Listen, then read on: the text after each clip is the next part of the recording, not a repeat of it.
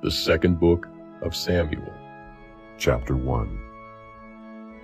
Now it came to pass after the death of Saul, when David was returned from the slaughter of the Amalekites, and David had abode 2 days in Ziklag. It came even to pass on the third day that, behold, a man came out of the camp from Saul with his clothes rent, and earth upon his head.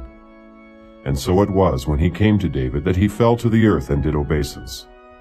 And David said unto him, From whence comest thou?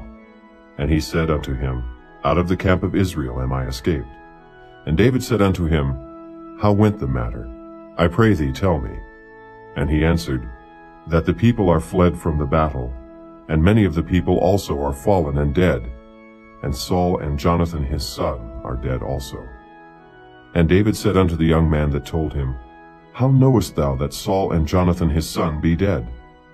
And the young man that told him said, As I happened by chance upon Mount Gilboa, behold, Saul leaned upon his spear, and lo, the chariots and horsemen followed hard after him. And when he looked behind him, he saw me, and called unto me. And I answered, Here am I. And he said unto me, Who art thou? And I answered him, I am an Amalekite.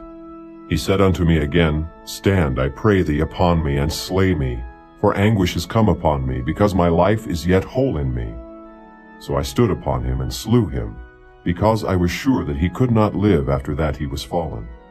And I took the crown that was upon his head, and the bracelet that was on his arm, and have brought them hither unto my lord. Then David took hold on his clothes, and rent them, and likewise all the men that were with him. And they mourned, and wept, and fasted until even, for Saul and for Jonathan his son, and for the people of the Lord, and for the house of Israel, because they were fallen by the sword. And David said unto the young man that told him, Whence art thou? And he answered, I am the son of a stranger, an Amalekite. And David said unto him, How wast thou not afraid to stretch forth thine hand to destroy the Lord's anointed? And David called one of the young men and said, Go near and fall upon him. And he smote him that he died. And David said unto him, Thy blood be upon thy head, for thy mouth hath testified against thee, saying, I have slain the Lord's anointed. And David lamented with this lamentation over Saul and over Jonathan his son. Also he bade them teach the children of Judah the use of the bow. Behold, it is written in the book of Jasher, The beauty of Israel is slain upon thy high places. How are the mighty fallen?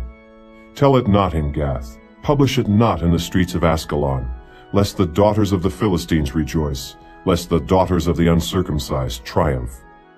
Ye mountains of Gilboa, let there be no dew, neither let there be rain upon you, nor fields of offerings. For there the shield of the mighty is vilely cast away, the shield of Saul, as though he had not been anointed with oil. From the blood of the slain, from the fat of the mighty, the bow of Jonathan turned not back, and the sword of Saul returned not empty. Saul and Jonathan were lovely and pleasant in their lives, and in their death they were not divided. They were swifter than eagles, they were stronger than lions. Ye daughters of Israel, weep over Saul, who clothed you in scarlet, with other delights, who put on ornaments of gold upon your apparel. How are the mighty fallen in the midst of the battle? O Jonathan, thou wast slain in thine high places. I am distressed for thee, my brother Jonathan. Very pleasant hast thou been unto me. Thy love to me was wonderful, passing the love of women. How are the mighty fallen, and the weapons of war perished. Chapter 2. And it came to pass after this, that David inquired of the Lord, saying, Shall I go up into any of the cities of Judah? And the Lord said unto him, Go up. And David said, Whither shall I go up? And he said, Unto Hebron. So David went up thither, and his 2 wives also, Ahinoam the Jezreelitess, and Abigail Nabal's wife the Carmelite.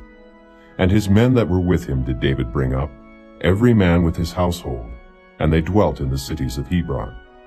And the men of Judah came, and there they anointed David king over the house of Judah. And they told David, saying, That the men of Jabesh-Gilead were they that buried Saul. And David sent messengers unto the men of Jabesh-Gilead, and said unto them, Blessed be ye of the Lord, that ye have showed this kindness unto your Lord, even unto Saul, and have buried him. And now the Lord show kindness and truth unto you, and I also will requite you this kindness, because ye have done this thing. Therefore now let your hands be strengthened, and be ye valiant, for your master Saul is dead, and also the house of Judah have anointed me king over them. But Abner the son of Ner, captain of Saul's host, took Ishbosheth the son of Saul, and brought him over to Mahanaim, and made him king over Gilead, and over the Ashurites, and over Jezreel, and over Ephraim, and over Benjamin, and over all Israel. Ishbosheth, Saul's son, was 40 years old when he began to reign over Israel, and reigned 2 years. But the house of Judah followed David. And the time that David was king in Hebron over the house of Judah was 7 years and 6 months. And Abner the son of Ner, and the servants of Ishbosheth the son of Saul, went out from Mahanaim to Gibeon. And Joab the son of Zeruiah and the servants of David went out, and met together by the pool of Gibeon. And they sat down, the one on the one side of the pool, and the other on the other side of the pool. And Abner said to Joab, Let the young men now arise, and play before us. And Joab said, Let them arise. Then there arose and went over by number 12 of Benjamin, which pertained to Ishbosheth the son of Saul, and 12 of the servants of David. And they caught every one his fellow by the head, and thrust his sword in his fellow's side. So they fell down together. Wherefore that place was called Helkath-Hazurim, which is in Gibeon. And there was a very sore battle that day. And Abner was beaten, and the men of Israel before the servants of David.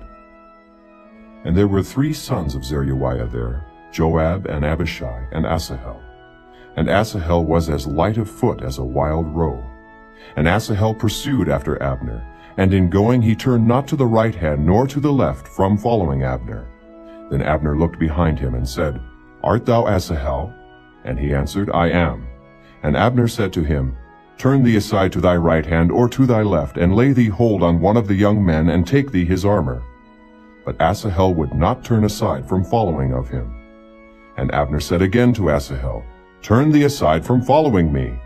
Wherefore should I smite thee to the ground? How then should I hold up my face to Joab thy brother? Howbeit he refused to turn aside.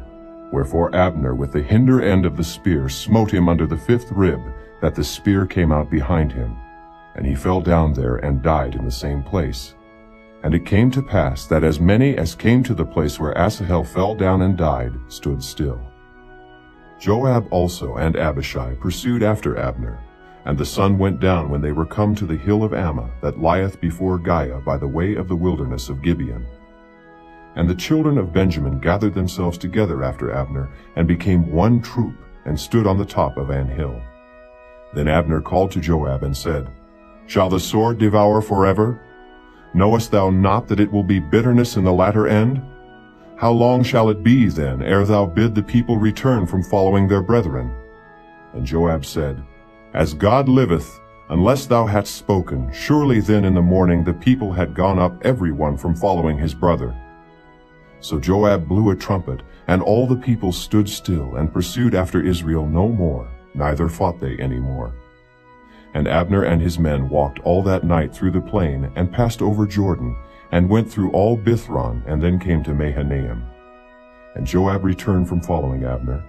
And when he had gathered all the people together, there lacked of David's servants 19 men, and Asahel. But the servants of David had smitten of Benjamin and of Abner's men, so that 360 men died. And they took up Asahel, and buried him in the sepulchre of his father, which was in Bethlehem. And Joab and his men went all night, and they came to Hebron at break of day. Chapter 3. Now there was long war between the house of Saul and the house of David. But David waxed stronger and stronger, and the house of Saul waxed weaker and weaker. And unto David were sons born in Hebron. And his firstborn was Amnon, of Ahinoam the Jezreelitess. And his second, Chileab of Abigail, the wife of Nabal the Carmelite. And the third, Absalom, the son of Maacah, the daughter of Talmai, king of Geshur. And the fourth, Adonijah, the son of Haggith. And the fifth, Shephatiah, the son of Abital. And the sixth, Ithream by Eglah, David's wife. These were born to David in Hebron. And it came to pass, while there was war between the house of Saul and the house of David, that Abner made himself strong for the house of Saul. And Saul had a concubine, whose name was Rizpah, the daughter of Aiah. And Ishbosheth said to Abner, Wherefore hast thou gone in unto my father's concubine? Then was Abner very wroth for the words of Ishbosheth, and said, Am I a dog's head, which against Judah do show kindness this day unto the house of Saul thy father, to his brethren, and to his friends, and have not delivered thee into the hand of David, that thou chargest me today with a fault concerning this woman? So do God to Abner, and more also, except as the Lord hath sworn to David, even so I do to him, to translate the kingdom from the house of Saul, and to set up the throne of David over Israel and over Judah, from Dan even to Beersheba. And he could not answer Abner a word again, because he feared him. And Abner sent messengers to David on his behalf, saying, Whose is the land? Saying also, Make thy league with me, and behold, my hand shall be with thee, to bring about all Israel unto thee. And he said, Well, I will make a league with thee. But one thing I require of thee, that is, thou shalt not see my face, except thou first bring Michal, Saul's daughter, when thou comest to see my face. And David sent messengers to Ishbosheth, Saul's son, saying, Deliver me my wife Michal, which I espoused to me for 100 foreskins of the Philistines. And Ishbosheth sent, and took her from her husband, even from Phaltiel the son of Laish. And her husband went with her along, weeping behind her to Bahurim. Then said Abner unto him, Go, return. And he returned. And Abner had communication with the elders of Israel, saying, Ye sought for David in times past to be king over you. Now then do it, for the Lord hath spoken of David, saying, By the hand of my servant David I will save my people Israel out of the hand of the Philistines, and out of the hand of all their enemies. And Abner also spake in the ears of Benjamin. And Abner went also to speak in the ears of David in Hebron all that seemed good to Israel, and that seemed good to the whole house of Benjamin. So Abner came to David to Hebron, and 20 men with him. And David made Abner and the men that were with him a feast. And Abner said unto David, I will arise and go, and will gather all Israel unto my lord the king, that they may make a league with thee, that thou mayest reign over all that thine heart desireth. And David sent Abner away, and he went in peace. And behold, the servants of David and Joab came from pursuing a troop, and brought in a great spoil with them. But Abner was not with David in Hebron, for he had sent him away, and he was gone in peace. When Joab and all the host that was with him were come, they told Joab, saying, Abner the son of Ner came to the king, and he hath sent him away, and he is gone in peace. Then Joab came to the king and said, What hast thou done? Behold, Abner came unto thee. Why is it that thou hast sent him away, and he is quite gone? Thou knowest Abner the son of Ner, that he came to deceive thee, and to know thy going out and thy coming in, and to know all that thou doest. And when Joab was come out from David, he sent messengers after Abner, which brought him again from the well of Sirah, but David knew it not. And when Abner was returned to Hebron, Joab took him aside in the gate to speak with him quietly, and smote him there under the 5th rib, that he died, for the blood of Asahel his brother. And afterward, when David heard it, he said, I and my kingdom are guiltless before the Lord forever from the blood of Abner the son of Ner. Let it rest on the head of Joab, and on all his father's house. And let there not fail from the house of Joab one that hath an issue, or that is a leper, or that leaneth on a staff, or that falleth on the sword, or that lacketh bread. So Joab and Abishai his brother slew Abner, because he had slain their brother Asahel at Gibeon in the battle. And David said to Joab and to all the people that were with him, Rend your clothes, and gird you with sackcloth, and mourn before Abner. And King David himself followed the bier. And they buried Abner in Hebron. And the king lifted up his voice, and wept at the grave of Abner, and all the people wept. And the king lamented over Abner, and said, Died Abner as a fool dieth? Thy hands were not bound, nor thy feet put into fetters. As a man falleth before wicked men, so fellest thou. And all the people wept again over him. And when all the people came to cause David to eat meat while it was yet day, David sware, saying, So do God to me, and more also, if I taste bread or aught else till the sun be down. And all the people took notice of it, and it pleased them, as whatsoever the king did pleased all the people. For all the people and all Israel understood that day that it was not of the king to slay Abner the son of Ner. And the king said unto his servants, Know ye not that there is a prince and a great man fallen this day in Israel? And I am this day weak, though anointed king. And these men, the sons of Zeruiah, be too hard for me. The Lord shall reward the doer of evil according to his wickedness. Chapter 4. And when Saul's son heard that Abner was dead in Hebron, his hands were feeble, and all the Israelites were troubled. And Saul's son had 2 men that were captains of bands. The name of the one was Baanah, and the name of the other Rechab, the sons of Rimmon, a Beerothite, of the children of Benjamin. For Beeroth also was reckoned to Benjamin. And the Beerothites fled to Gittaim, and were sojourners there until this day. And Jonathan, Saul's son, had a son that was lame of his feet. He was 5 years old when the tidings came of Saul and Jonathan out of Jezreel, and his nurse took him up and fled. And it came to pass, as she made haste to flee, that he fell and became lame. And his name was Mephibosheth. And the sons of Rimmon the Beerothite, Rechab and Baanah, went, and came about the heat of the day to the house of Ishbosheth, who lay on a bed at noon. And they came thither into the midst of the house, as though they would have fetched wheat. And they smote him under the 5th rib, and Rechab and Baanah his brother escaped. For when they came into the house, he lay on his bed in his bedchamber, and they smote him, and slew him, and beheaded him, and took his head, and gat them away through the plain all night. And they brought the head of Ishbosheth unto David to Hebron, and said to the king, Behold the head of Ishbosheth, the son of Saul, thine enemy, which sought thy life. And the Lord hath avenged my lord the king this day of Saul and of his seed. And David answered Rechab and Baanah his brother, the sons of Rimmon the Beerothite, and said unto them, As the Lord liveth, who hath redeemed my soul out of all adversity, when one told me, saying, Behold, Saul is dead, thinking to have brought good tidings, I took hold of him, and slew him in Ziklag, who thought that I would have given him a reward for his tidings. How much more, when wicked men have slain a righteous person in his own house upon his bed? Shall I not therefore now require his blood of your hand, and take you away from the earth?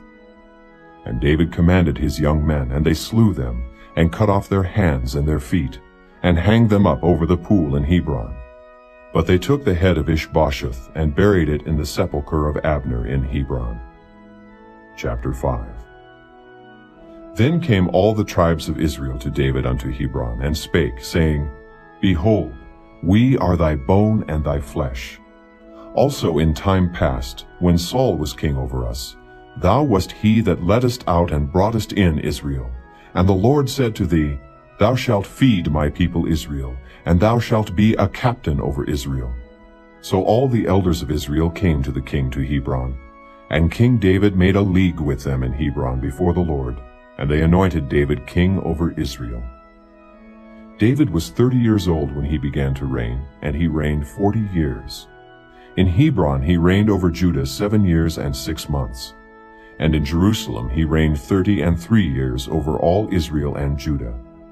And the king and his men went to Jerusalem unto the Jebusites, the inhabitants of the land, which spake unto David, saying, Except thou take away the blind and the lame, thou shalt not come in hither, thinking, David cannot come in hither.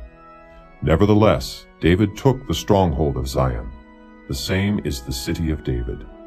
And David said on that day, Whosoever getteth up to the gutter, and smiteth the Jebusites, and the lame and the blind, that are hated of David's soul, he shall be chief and captain. Wherefore, they said, The blind and the lame shall not come into the house. So David dwelt in the fort, and called it the city of David.